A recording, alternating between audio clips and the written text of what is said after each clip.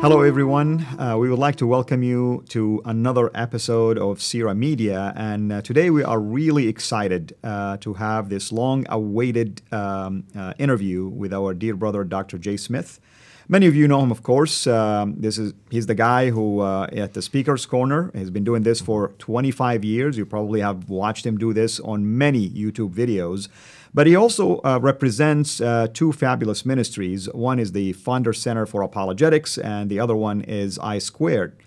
And also, Jay, as we know him, but now he is Dr. Jay Smith. Congratulations, by the way, on your PhD. Is an apologist and a polemist also in the field of Islam. So, Jay, why don't you explain the difference between being an apologist and a polemist at the same time? Listen, thanks for having me on the show. It's great to finally be with you, Al-Fadi, and we're going to talk more about why we're here and what we're going to do. But let's start with these two words, because most people probably don't know what they mean. That's right. And I always like to look at a football team, an American football team. Here in America, you have really two teams on every team, don't you? That's correct. You have a defensive team and you have an offense. And they have really different skills. The defense have to make sure that the other team doesn't score against them. And so they have big brutes of guys, and they know all the defensive moves. They know all what they're all the offensive moves. They know how to put a defense against that. When we're talking about Christianity and Islam, the defense would be apologetics. So you have the apologetics in Christianity against the attacks coming in from Islam. Muslims also have an apologetics. Their apologetics is very weak, as you're going to find out today. They don't have much apologetics. In fact, there aren't any schools of apologetics that I'm aware of in Islam. The main reason is because we haven't done a good job of taking them on, because that's the other side. That's the other team. The other team would be the ones that the offensive team, the ones that go on the offense, to go and score against the opposing side. And remember, in American football, it tends to be the offense that is the most popular. They are the players that are paid the most. That's right. That's right. Offense would be polemics. When we're talking about Islam and Christianity. Islam is brilliant when it comes to polemics. In fact, I would suggest that they are the best when it comes to polemics, because this book right here is one big polemical book. The whole Quran is full of polemics. It attacks the kafir. It attacks the pagans. It attacks the idolaters. It attacks the Jews. It attacks the Christians. You name it, it attacks chapter 5 alone is a polemics against the Trinity, for instance. Huge polemics. Yeah. And because of that, Muslims have no fear of going on the attack. When it comes, I'm not saying physical attack. I'm talking verbal attack, confronting the person of Jesus Christ. That's confronting the Trinity. Because they have confidence in what they believe in. And we spend all our time defending against all these. And if you look at many of the debates in the past, in the last 30 years with Islam and Christianity, almost every debate has been against Christianity. Rarely is there a debate against Islam. We introduced that primarily in the 1990s because there was such a dearth of examples of that. And we said, hold on a minute, the best defense... Vince Lombardi, I don't know if you know that he was an American coach here. Vince Lombardi says the best defense is a good offense. You need to go on the offense and make sure that the opposing team is on the defense. And we weren't doing that in Christianity. We didn't know how to do that. There is no school to train you in that. And I noticed that sometimes the church in general and believers in particular, they feel nervous about the idea of going on the offense, as if they assume maybe that it's not a biblical concept. This has been drummed into our heads, Al, especially in Europe and also here in the United States, that this is not Christ-like. Christ never went on the offense. Christ, if you look at the Christian Christ that we have created in Europe and in the United States, he always walks in slow motion, always has a smile on his face, has blue eyes and blonde hair, never raises his voice. We have Europeanized Christ. So I wonder, what is their answer, for instance, for the Matthew 23 and his attack on the Pharisees? Well, that's why we need guys like you. Yeah. We need people that come from the Middle East. We need Muslims who have come out of Islam, are well-versed in polemics, know exactly how to use it, how to employ it, and know the best strategies for using it, who have now come to the Lord, like you. You're a Saul who's become a Paul. Let me just explain what I mean. When God met Saul on the way to Damascus, he chose Saul for a reason, because Saul was, he was one of the top of his day. He was one of the greatest Jews of his time. He identified himself as a Pharisee of Pharisees. And more than that, he was very much of a polemicist. He was there holding the clothes of the men that were stoning Stephen. He was on his way to Damascus to bring the Christians in chains. That's polemics. That's on the attack. That's going on the offensive. And God met him in a dynamic way and made him from Saul into Paul. And now, you were a Saul, weren't you? We praise the Lord for His grace, and we thank the Lord also for ministries like yours, because I remember also watching you and being encouraged by, I want to call it bravery, but boldness. It's really, that's what the book of Acts talk about. It's the boldness of the believers, how the church increased and grew. It's not fear that allowed the church to grow. And that's why we're here today. We are going to be talking about some sensitive topics that many of my Muslim people, as a former Muslim who even grew up in the heartland of Islam, Saudi Arabia, who came up with my own presuppositions about what Islam is and what Christianity is. All of a sudden now, as a believer, I'm discovering that there is more to the story of Islam than meets the eye. And every day almost there is a new discovery related to archaeological discoveries or historical evidence to support the idea that what Muslims know about Islam is really not the reality of what academia is discovering. And one of these hot topics is obviously the Quran, and I like what you call it, it's many problems actually. So give us a quick idea about what are the areas that we are going to go through in these basically episode series. Right. And what we need to do, we need to make sure people understand, and if there are Muslims who are watching this, I'm speaking to you specifically, Muslims, what we're going to be doing, Al and I, we are going to be using polemics. This is a polemical show. These are going to be highly confrontational. They're going to be very controversial. They are going to destroy many of your paradigms. We're going to be confronting this show, these episodes, the Quran. We will be going into Muhammad later. But for this show, we're going to be confronting the Quran. Now, why are we doing this, Al? Well, the reason is very simple. Islam really stands or falls with only two pillars. There's only two pillars that hold up Islam. One man named Muhammad and one book called the Quran. That's where they have the book and the man. The book and the man. That's my phrase, and I've been using it for years. Yeah. Without that book and without that man, there is no Islam. Correct. And we have found, in working at Speaker's Corner for 25 years, we have found that if you zero your confrontation, not on Muslims, we're not here to confront Muslims. And I need to repeat that. We're not here to confront Muslims. We're here to confront one man and one book. One man in one book, and I would add a third, one God. But for these episodes, we're going to confront that book, the Quran. Correct. And the reason why is because there's some new material. As you mentioned, there is some new historical material that's coming to the fore that, my goodness, this is exciting. I have never had this kind of material. In the 35 years I've been working with Islam, 25 years in London, we never had what we're going to share today. Absolutely, and it was an eye-opener even for me, coming from that background, when I became aware of these discoveries, and especially some of the research that you've done. And you, by the way, many sometimes Muslims attack you and think that you're fabricating things. You basically quote every single source. Yeah. You give them the sources to go to them. That's the problem with Islamic apologetics. It's emotional more so than factual. And we want to help a lot of our Muslim audience, hopefully, to take the time to go and investigate for themselves. Many of this information are readily available these days. And I want to support that. And I want to repeat what you've just said. It's so important to realize that what we're going to be doing today is not my research. This is not your research. That's correct. This is research that's been done by experts. These are Islamicists. These are scholars. We're going to be quoting from them. We're going to be using their material. Our job today is basically to communicate that. We are the messengers. We are the mouthpiece for these researchers. Now, in saying that, and this is a real problem, this area of research uniquely is the only area of research that can kill you for what you're saying. For that reason, even the scholars that we're quoting cannot say what we're saying, dare not say what we're saying. They will do the research, and many of them are funneling the material onto us so that we can bring it back to the masses. Because of the danger involved. It is dangerous. And definitely this is hot material that no Muslim have ever heard of. And the ones that have heard of it, people like Salman Rushdie. Look what happened to Salman Rushdie, under house arrest for 10 years. That's right. They tried to kill him. He had a fatwa on his head. Taslim al-Nasrin. Look at Sahih Hussein.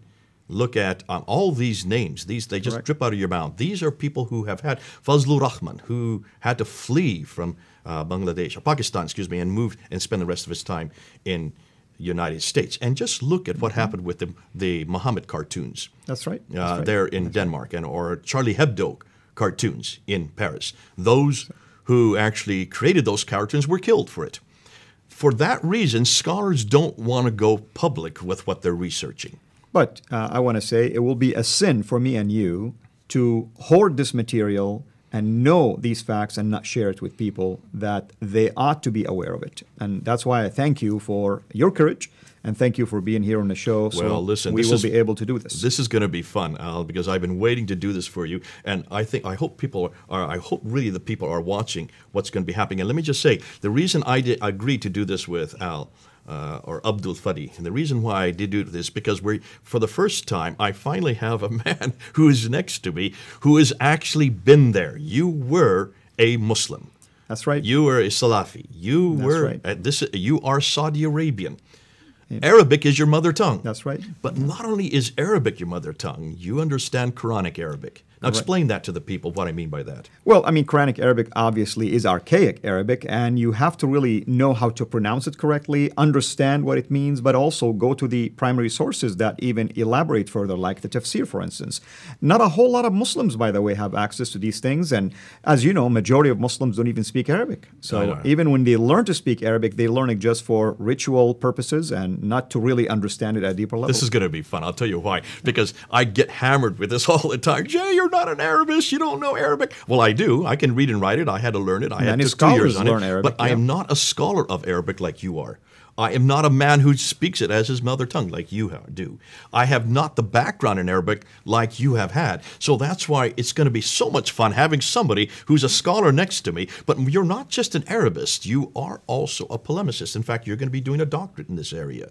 This is going to be the foundation of your doctoral thesis, what we're doing today. So this is going to be exciting because this is just the first stage of what will be many stages. Amen. And we're going to be coming back and unpacking even more material as the years go by, as you start to primarily go into the manuscript evidence, and we'll be talking more about that in the episodes as they come up. That's true. And since this is going to be a really long, basically, list of information, before we wrap up this first episode, let's give people basically a glimpse of what we are going to go through. Well, we're going to go through 6 areas. And what we're going to do, we're going to unpack. But before we do it, let's just look at what the claims are.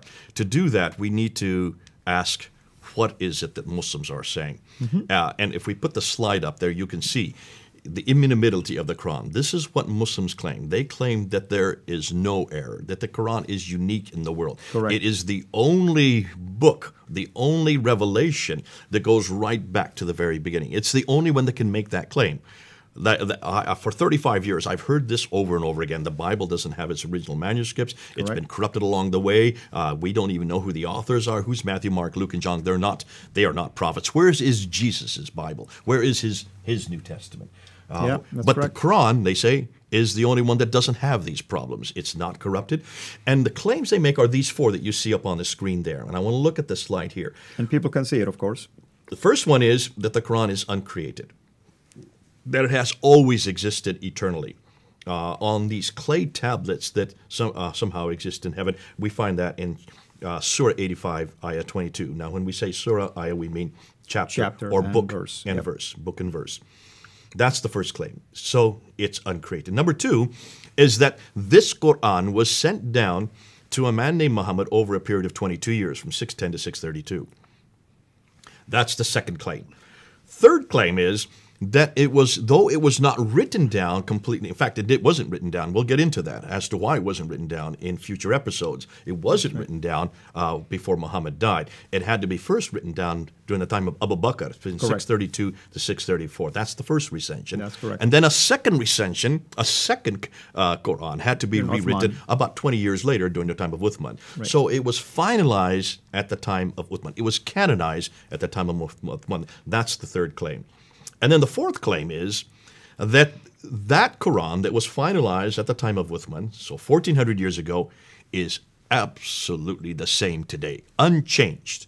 And we're going to get into that. In fact, it might be good if we ask, first of all, do we even say this about our Bible? Because Muslims say, oh, you got the same problem. Because what you describe is exactly how I grew up, what every Muslim thinks. But let's look at the slide and see. What do Christians claim? Well, first of all, was the Bible created? The Bible was created. We know that it is not an eternal book. We know when it was created. We know the dates it was created. But we mean the Word of God is eternal. The Word of God is eternal. The Bible as a book. But the Bible is a book. See, that's why we need to make sure that we're defining terms. Muslims think that when we're saying the revelation, the Word of God, that we're saying the same thing they're saying. No, we don't say the same thing. We're not making the same claims. I would never sit here and say that the Bible is eternal. Because, listen, I know Moses lived in 3,400 years ago in 1400 B.C. He wrote the first 5 books. That's right. We know who wrote them. So, sent down? No, it was not sent down to Moses. There was no angel that gave it to him like we have with the Quranic revelations, starting in the Hira cave. No, that doesn't exist. What we do know is that every man who wrote it, it's about 33 different authors, every man that did write it was inspired by God. But this was not a book that was sent down already pre-packaged and given to each one of those authors. Matthew, Mark, Luke, and John each wrote 4 different testimonies of the life and sayings of Jesus Christ. And each one wrote it differently. And each one wrote it using his own capacity and his own, even their own speciality, but also they had a different reason for writing it. So that's why we have to be careful that we're not claiming what the Muslims claim. That's true. And also 2 Peter 1, basically 18 to 21 says that holy men of God were carried along by the Holy Spirit. So it's God who spoke through them and used the common language of the day. For instance, one of the things that I use all the time is like, why did the Quran come in Arabic to a small group of people if God really, the God of Islam, wanted this message to be to all nations? We're going to get into that. Hold on to that question. That's a great question. And we're going to ask Muslims specifically that question. But we'll come to that. The fourth claim then, the third claim, was it complete? Yes, it was complete in its original form. We don't make any bones about that. Of course it was complete. Right. But number 4, has it changed? Yes, it has changed. And by the way, Muslims pick on you when you say this. You might want to clarify to them what you mean by that. Oh, I know exactly what I mean by that. Yeah. If you look at the Bible, in my NIV, and I have an NIV right here, and you open it up to Mark chapter 16. That's right. And you look at verse 9 to 22. Or John 8. John chapter 7, verse 53 to John 8:11. That's right. Or 1 John chapter 5, verse 7 and 8. Those are the 3 main areas.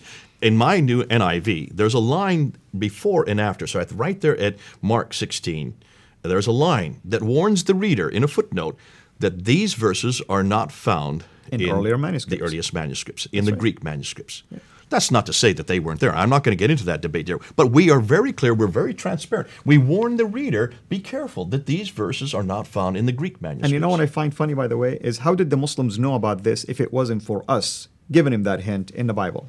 So we don't make the claim that these are that we have the original manuscript. We do not have the original manuscripts. And if we take these parts out, is it going to change the message that we're saved by faith, by grace? If you look at the 40 verses that we're talking about, there's not one doctrine that's not found elsewhere. So it doesn't change the doctrines, it doesn't change the scripture. But the great thing about it is you and I are sitting here as Christians and we're admitting, yes, there have been changes. What we're going to show is that this exact same problem exists for Islam and exists for the Quran, but even greater than the Bible. Absolutely, because it affects a lot of things. Some of these changes are theological in nature. And that's why we're asking Muslims, before you make this claim that the Quran is inimitable, before you make this claim that it is eternal or sent down or that it is compiled at 1,400 years ago or that it's unchanged, before you say that, listen to what we're saying. And I hope by the end of these episodes, no more will we hear Muslims making those claims again. So, Dr. J, I know we are going to go through a number of areas that relates to the Quran and its problems. And I believe you compiled a list that we looked at, and we are going to analyze and critique each area of in this list. And I think it's about 5 or 6 different areas. Can you share more about this with our audience? Absolutely. Let's go back to the slides itself. And as you look at the slide, you will see up there the 6 areas that we are going to observe. We're going to start with the 2 compilations, the 2 recensions, the Abu Bakr compilation and the Uthmani.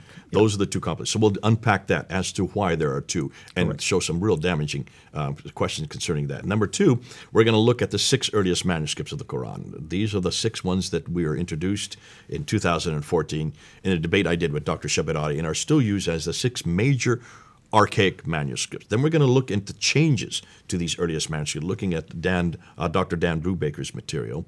Then we'll move into the 2 layers of the Sonnet palimpsest, zeroing in probably the most damaging manuscript and the oldest of the manuscripts, the palimpsest, the 2 layers. Palimpsest means different layers of writings. That's right. And we'll move from there into the carbon dating lab reports, the claim that this Birmingham folio is the oldest Quran. We're going to confront that. Show you some new research that's come out of these laboratories.